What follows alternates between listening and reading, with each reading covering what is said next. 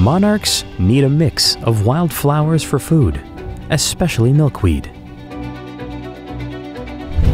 and shrubs and trees for rest and shelter.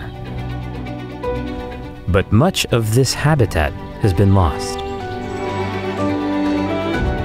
Now, a new project is creating habitat for monarchs across the country by using our rural roadways and hydro corridors. The areas along rural roads and hydro lines are often mowed or sprayed with herbicides.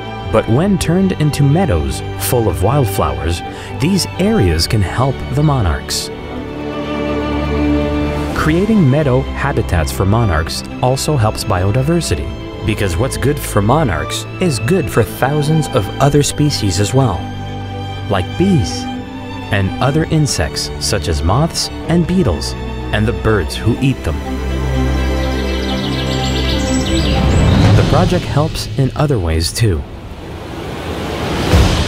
The wildflowers store carbon in their deep root systems, and by not mowing these areas, less carbon is emitted into the atmosphere.